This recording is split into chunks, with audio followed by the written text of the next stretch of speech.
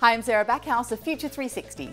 We're pleased to present this energy series in conjunction with the Switch Energy Project, a campaign to educate global citizens about the science of energy. Today, we look at the many choices we have for energy and consider the pros and cons of each.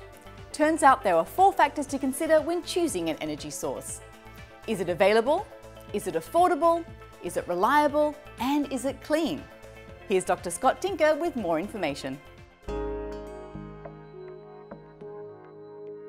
Every energy resource has benefits and challenges, pros and cons. So why do we choose the ones we do? It's based on 4 attributes: affordable, available, reliable, and clean.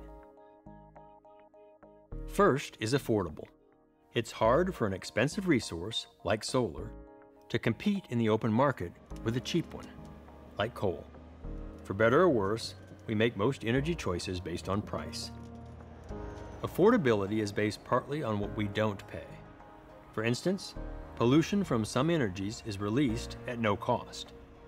Paying for these so-called externalities would raise their price and bring competing sources closer together. But if some countries do this and others don't, it creates a market disadvantage, not an easy problem. At the moment, subsidies bring down the cost of expensive new technologies, but we can't afford to subsidize them forever. And energy that's not affordable is ultimately not sustainable. Second is available. We tend to use what we have where we have it.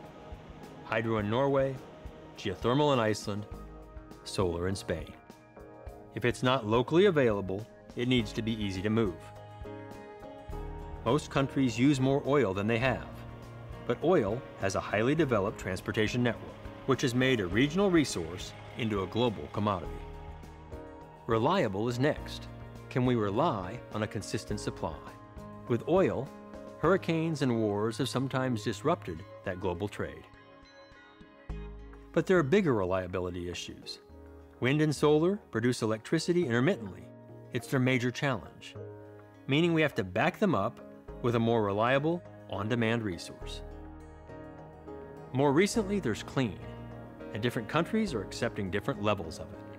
Those who can afford the extra expense of cleaner energies are paying for them, while developing countries often endure more pollution in exchange for the many benefits of cheap energy. Every energy can be evaluated in terms of being affordable, available, reliable, and clean. The energies that best meet these 4 criteria will be the energies that we choose to use in the future. Thanks for watching. Be sure to share this video or join the conversation at switchenergyproject.com and future360.tv. See you next time.